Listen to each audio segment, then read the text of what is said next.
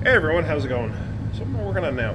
Well, I got a 2015, yeah, it's a 2015 Toyota Sienna, and customer broke down on the road, started making a really bad noise, and it turns out it's the water pump letting go. So we're going to be replacing the water pump on this. I don't recall ever doing one on one of these. However, it calls for an awful lot of time to do a pump on one of these. And some of the labor times tell you got to drop the cradle, lower the motor, the whole 9 yards. I don't know. We're going to see what's involved in getting this done. Let me show you what we got. So right here, I took the engine cover off. It had a decorative cover on it. See, there was a mouse under there at some point. But the water pump is down there. And if you look closely, you can actually see some coolant like on top of the mount area there, like where that, or not mount, where the bracket sits. So there's coolant that's been spraying around. But we're gonna have to get to that. I'm gonna put this up in the air. I'm gonna start investigating a little bit, see what's involved. Excuse me. But I think what we're gonna start with is taking this upper mount out and getting some clearance that way. But what I'm gonna do is I'll show you as I come across things and how we're gonna go about doing this. Hopefully they didn't overheat it. I don't think they did. I think they started hearing a noise and pulled over. So, all right, let's get cracking with this and see where we wind up. Okay, so up in the air, obviously pulled the front wheel off on this side. There's a shield that goes here. I pulled that off. And as you can see, the belt has actually jumped a tooth or a cog on the pulley there. And you can see it's actually rubbing into the pump itself. But you can see the stainage everywhere from the pump. So right now it's the easiest time to break those water pump pulley bolts free. Those 13s or 12s, I think they're 12s, it's Toyota. One thing we're gonna be doing also is we're gonna be putting a new belt on this, that's for darn certain.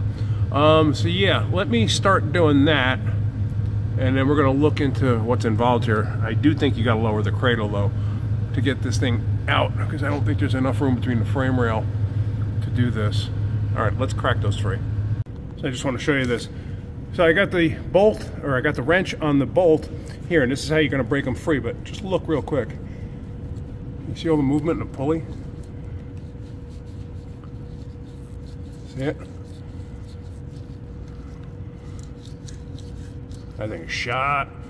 All right, I can't film this and break these free at the same time. Let me get this done. And as I suspected, there is not enough room to get this out. So we are going to have to lower the cradle. On a situation like this, what I will do is I will lower the cradle on this side. I'll take these brackets off from this end, leaving this end on. Same thing up here. And then loosen the center bolt to start letting this side of the cradle down. I'm going to have safety jacks and stuff like that underneath here. But yeah, let me start doing that, because hopefully I can get enough clearance to do this. The other thing too is we wanted to change the tensioner. And as you see, the tensioner actually is part of the AC compressor mounting setup. So let's go that route and see where we wind up. All right, so back under the hood, the upper mount here, you just take that out. There was 3 bolts on this end and 1 bolt on that end. No big deal. Comes right out. Take this bracket out here. I've never done one before, so I'm thinking this is what I need to do. And then I believe this motor mount support bracket has to come out, and I think it's just a 14 down here, a 14 here, and a 14 here, which looks like you can probably have to wrench them all out. So I do have the cradle loose, so I have a jack underneath there holding it up as far as it'll go right now, so I can actually manipulate it a little bit to get that bolt out in case that bolt has to come underneath those lines.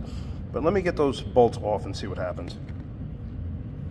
So it turns out there's 6 bolts that hold this thing in, and the 2 bottom rear ones are a real pain in the neck.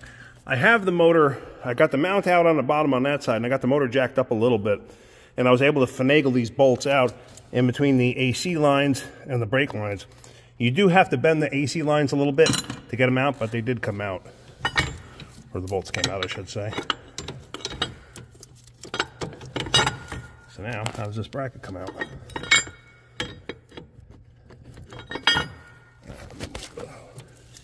AC lines a little bit out of the way. There's a bracket here you got to undo. Let me move the big line out of the way. I can't do it single-handedly though, so hang on a second. Okay, so I moved the lines over, and then the bracket comes up and out because that bottom part there has to get around that housing there. Yahoo! All right, so now I got to figure out what to do next and how to do it. Okay, so the next step is we're going to have to take this water pipe out here because it sandwiches the water pump in between the block. I believe it's a thermostat housing too. So I got the clamp out of the way. I can't stand Toyota clamps. I think they're terrible, but they hold. So that's out of the way. So now let's get the hose off, and we're going to unbolt this and move this out of the way. All right, so there's 3 bolts. There's, well, 2 bolts and a nut. There's a bolt on top, bolt on bottom, and then there's a stud, which you can actually see the stud sticking out there because I popped that off now, these 3. So once that's off, this thing will pop off the O-ring. It might get stuck on that O-ring that's there, but then you want to separate this pipe here, or this hose from the end of this. At least get this thing out of your way so you're not fighting with it. So let me work on that. Okay, that was simple, a little pressure, pop that off, and then this comes out. We should probably be getting a thermostat for this thing too, considering I haven't gotten any coolant out of this motor yet. I don't like that. Okay, so with that out of the way, I'm gonna have to take that idler pulley out of the way. I think I got a new one anyway. I'm not sure what Robert ordered. Yes, I do have one. I just looked on the bench. Yeah, so we're gonna take the idler pulley out of the way because there's a bolt hidden behind it.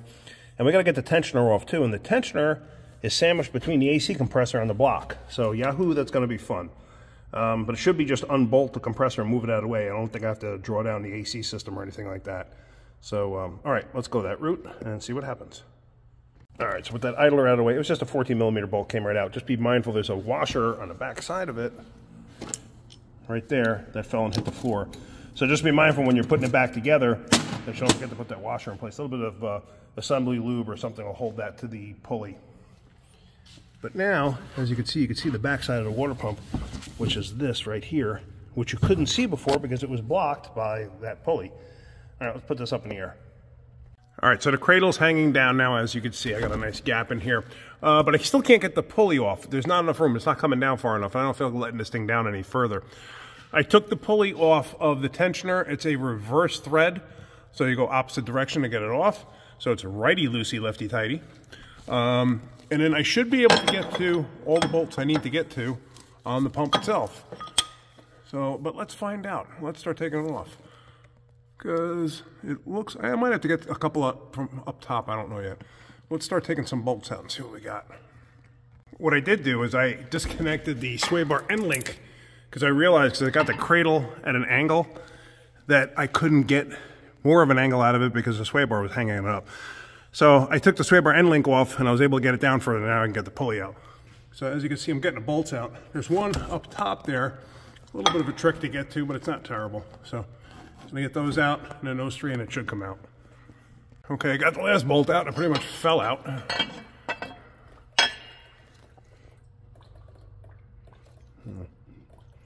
See, this thing has been rubbing on the back there, but you see that move?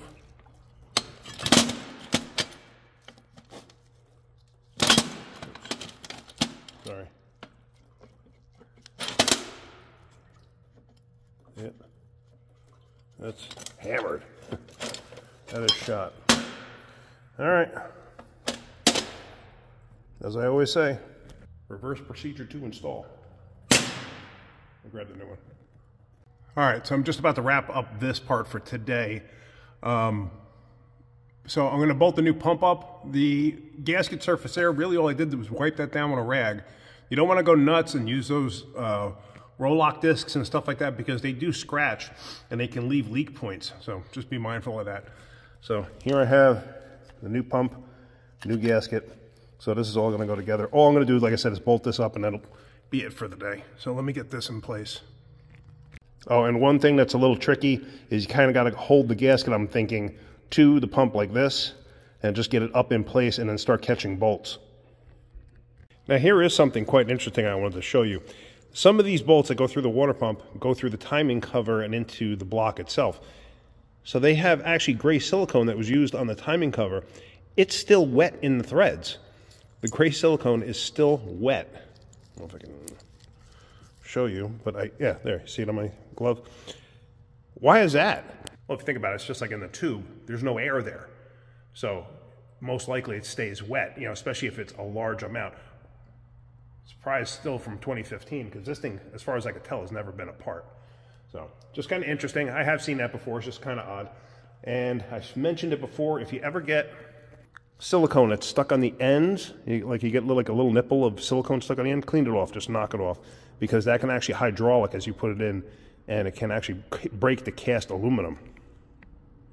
Okay, so all the screws that I got to worry about for now are all in place.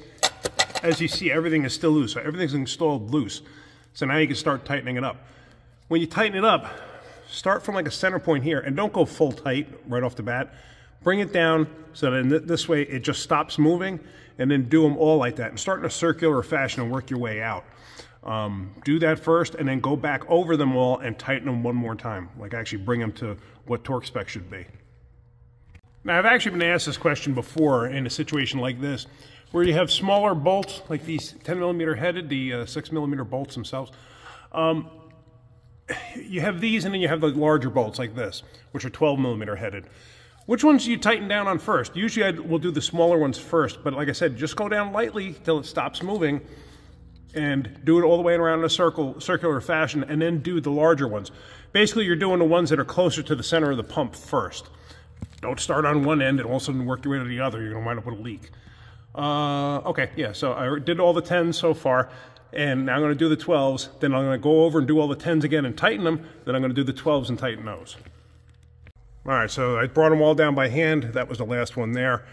So everything's good. I made it good and tight by hand. I'm not going to stick a torque wrench up there. Use your brains when you're tightening it up. If you notice, I pulled the crank, the harmonic balancer off. It was just a big center bolt, and then the whole thing slid off. Didn't have to use a puller or anything on that. I just did that to give myself a little more room, make my life a little bit easier. All right, so that's actually going to wrap it up for today. I'll get back on this tomorrow morning. All right, so I wound up pulling a compressor out. I had to pull the lower bolts out of the alternator and slide it forward a bit. So this way I can get all the bolts out for the tensioner to take the tensioner out. Now, one of the studs here, this is for the AC compressor, went into here. So you need a inverted Torx to get this out. A little bit of a pain in the neck. I could have probably worked with it like this with the compressor in the way to get it out, like in case you're doing this in your driveway, but instead of me fighting with the compressor, I just hooked the AC machine up to it and sucked the whole thing down. This way I could take the compressor right out. So pretty much that's it. Reverse procedure to install. If I run into anything out of the ordinary, I'll show you. All right, let me get this back together. Okay, so everything's going together smoothly. Now here's the thermostat housing. I installed a new thermostat. As you see, this thermostat has this little check valve-ish kind of thing. Basically, it's to help get air bubbles out. Always make sure you put that at the 12 o'clock position or pretty darn close to it. So that's the old one. And there's the new one inside there. And if you look close, you could just see that hole that I'm talking about. An old trick that used to be, that the old-timers like me used to do. Well, old-timers like me, I learned it from an old-timer. Is thermostat housing used to drill a small hole in it. This way air could pass through it. This way you get the air bubbles out. Yeah, so the O-ring that goes on here, basically I got tranny assembly gel holding it in place. Yeah, you can use silicone if you wanted to. I prefer tranny assembly gel. Doesn't really matter. It's just going to contact that surface. And then that surface there is going to go on that O-ring there. So I had already taken some of that tranny assembly lube and I lubed it up a little bit. This way it'll all slide together. That is a new O-ring on there. So let's get this on there, and everything, like I said, is going together pretty smoothly. All right, so that's all together now. I put a gallon of coolant in and then a gallon of water in there. This thing has a bleeder in the back. Crack open the bleeder, wait till the coolant starts coming out, and it did. Should have left a little bit of a puddle down there, but it did. You can actually see it inside the tip of the bleeder. You don't have to go bananas tightening those things up. As soon as you get them tight, just go a little snug, stop. I've seen people over tighten them, I've seen people snap them off. Oh, the other thing too is, don't open those when the vehicle's running. You open them when they're running to suck in air. It's not a pressure side, it's a suction side, usually. 99 times out of 100 it's a suction side, so you will suck air in there, so don't do that. Only when they're sitting still like this, not running. So that's it. I'm going to add a little more water to it, and we're going to start it up. Alright, so you see I got a little bit of water in there, so let's start it up. Then I'm going to add some coolant to that. I'm just going to add straight up coolant, that's fine. Because all I have is a concentrate. But let's start it and see what happens. Everything should be good, I'm assuming. And this is a push start, so hang on 1 second, because I cannot get into this thing right now with the way it is on the lift. This thing won't fit in there. Hang on. Alright, so basically I wound up pushing the brake pedal with the pry bar there, and then reached in and hit the push to start. Alright. So I'm going to add some straight up coolant to the overflow there. Let it burp for a second. But I think we should be all good here. I still got to put the wheel on. I got to put the side shield on down there. I got to put the under shield on. That thing right there. So yeah, let's get going with all that. And there we go. Everything's all good to go. Getting ready for the road test. Make sure the coolant was topped off. Topped it off from there. And yeah, so now we're going to close the hood. One thing, when you're doing something like this, check your other fluids. How hard is it to check oil at this point? I already did that. Oil's fine. But always check it. You don't want somebody to leave and all of a sudden they check their oil later on and say, oh wow, there's nothing on the stick. You couldn't check it while you had my car? So, just something to think about. Alright, yeah, let's go on a road test. Okay, so the road test went smooth. I had like no heat for a period of time, and then all of a sudden I got heat, which tells me there was an air bubble in this. I just double checked the coolant just now, and the levels seem fine. So what I'm going to do is I'm going to park this, I'm going to let it sit, let it get cold, and then recheck it in the morning. A little dirt on my forehead, it's just a wrinkle. Anyway, so yeah, we're going to do that, let it sit overnight, and it should be fine in the morning. But that's pretty much it for now. If you're getting something out of my videos, hit that like button. If you could, please subscribe. All right, guys, have a great day. Keep wrenching.